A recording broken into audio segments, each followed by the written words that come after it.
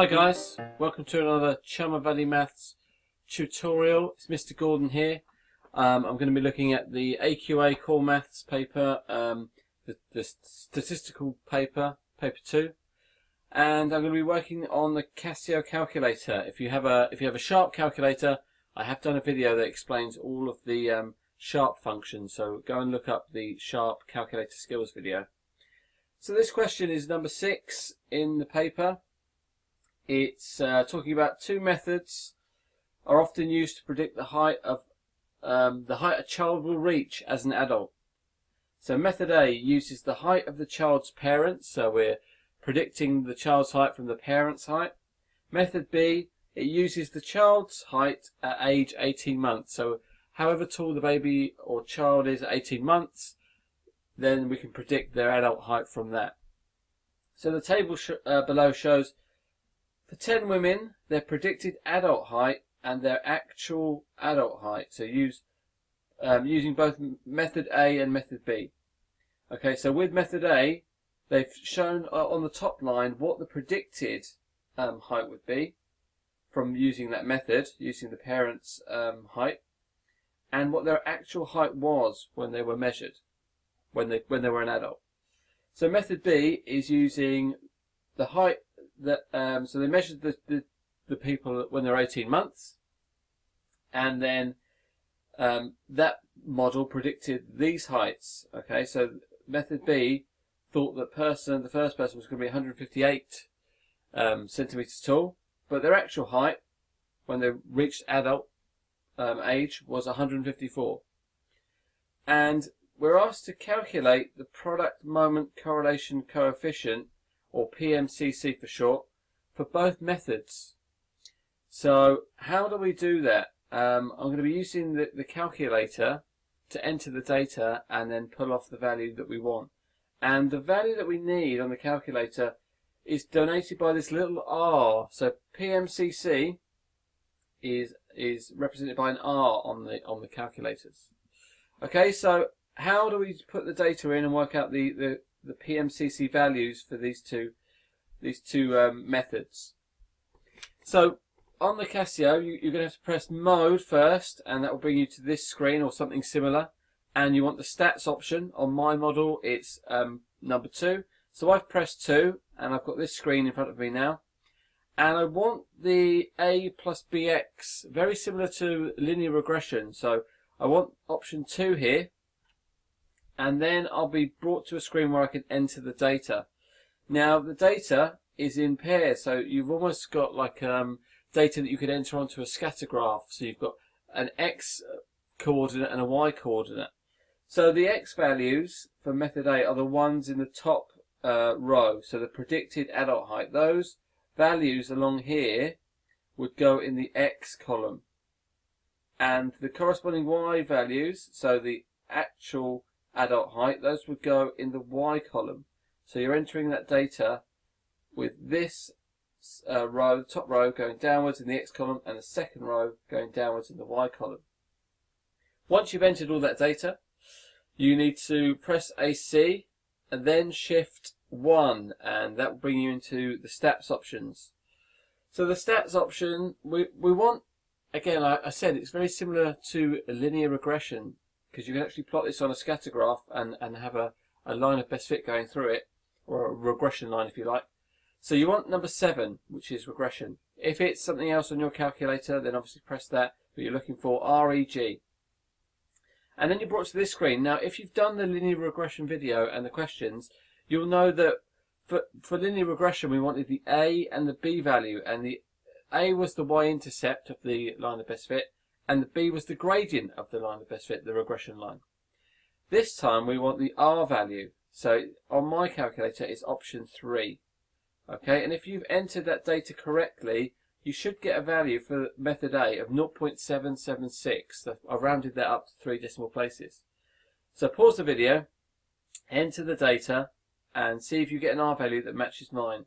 And then repeat that process for method B, and see if you get a similar answer here as well. Okay, so pause the video, have a go at that, and then we'll move on. So hopefully you've had a go at that. and that first part was only worth 2 marks. So if you got those 2 values, that was the 2 marks. Okay, hence why we're using the calculator to do it, because there's no marks for doing this by hand. So the next part, part B, is just asking us to, part B says, using the more accurate method. So using the more accurate method, predict the actual adult height of a person whose predicted adult height is 165. Well, which one of those 2 methods, was it method A or method B, was the most accurate? Let's have a quick look and see what the R value actually stands for. So the value that you're generating, the PMCC value, tells you how strong the correlation is between in the data. So how strong is the correlation between the predicted adult height and the actual adult height for method A? Well, the strength of the correlation is 0.776. And the strength of the correlation for this data is 0.947. Well, what does that mean? I've got some diagrams here to help you try and understand what these values are actually telling you. And we'll start with this one here. So if you have an R value of 1, then your data is perfectly correlated for positive correlation. So it's all in a perfect straight line heading upwards in the positive direction. It's got a positive gradient. If you have slightly less than 1, say 0.7, your data will look something like this if you plotted it on a scatter graph. Okay, so it's not as strong, is it? Slightly more spread out. If you've got a value of 0 or close to 0, then you really don't have any correlations at all. And I don't want you to think that the smaller the value, the worse the correlation, because if you go to -1, then that's perfect negative correlation. And something slightly less than -1, like minus 0.7, will look something like this. Still negative, but slightly more spread out. So actually, the data goes between 1 and -1. The values that you can get for the PMCC are between 1 and -1. Okay, 1 being the strongest for positive, and -1 being the strongest for negative.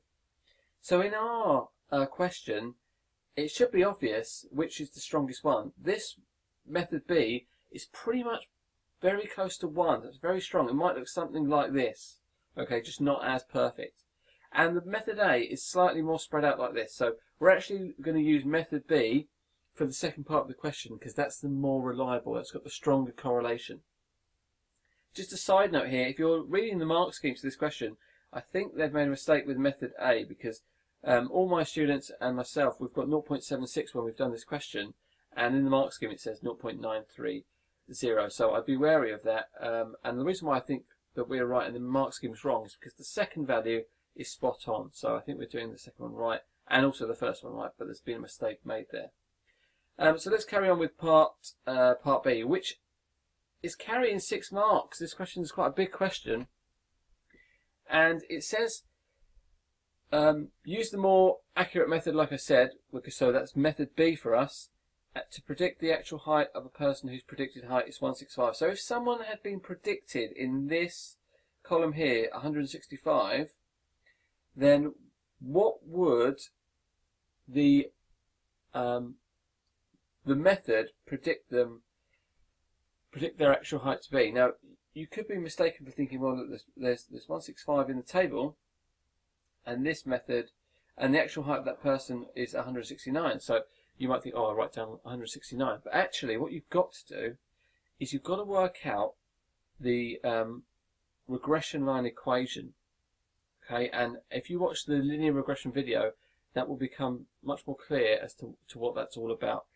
But I'm just going to show you how you work out the regression line equation. So what you want to do is hopefully you've still got all of your data for method B in your calculator. And you want to work out, using the buttons, you want to work out the A value and the B value. So you want to get to this point again with the data for method B in your calculator, enter it all, hopefully it's still in there, go to regression, and then we found the R value, but we actually want the A value and the B value, and we want to make a note of those, okay? Because that is the, that's going to be, A is the y-intercept, So if you're plotting it on a graph, this would be where it crosses the y-axis, minus 136.4, and b would be the gradient. And you should be getting these values when you work them out on your calculator. Now I need to put them into the regression line equation. And let's just flick back to see on the calculator, when you're doing this, the option we pressed was a plus bx. So the regression line equation is y equals a plus bx. Now the a value is minus 136.4, so we would just pop that in there. And the b value, which is the gradient, is 1.84. Okay, so we've replaced b with that number. And once you've done that, you should be getting something that looks a little bit like this. Okay, so this formula here. And you'll notice that I haven't actually got y because, well, in the tables it says that y, on the y values, these ones here, are donated by a little a. So I popped the little a in place of y. And the x values, the ones we entered into the x column, are donated by this PA, or it's PA for that one, but it's actually PB for this one. Okay, so again, that's another error in the mark scheme there, because I pulled this from the mark scheme. This should say PB. Anyway, so what does that mean? Well, it says, if you want to work out someone's, so look, little a, actual adult height, if you want to know their actual adult height, then this equals 1.84 times the predicted height minus 136.4. So for this question, all we've got to do is to replace the predicted adult height, so the PA bit, with 165, and then it will tell us the answer. It will tell us what the actual height of that person should be from the regression line. So I'm going to pull up my calculator and type this in and see what we get. So I'm just going to type in using this calculator. I know you can't see all of it, but trust me, I'm typing this in. So 1.84. And now, because I'm substituting in for PA, I'm just going to put a bracket in. And the value I'm substituting in is 165. That is the predicted adult height. So I'll put in 165. And then the rest of the formula says minus 136.4. Okay? And that should give us 167.2. So the regression line for method B is predicting that if someone is 165, if their predicted height, is 165, then their actual adult height should be 167.2. And that is there in the mark scheme, so 167.2.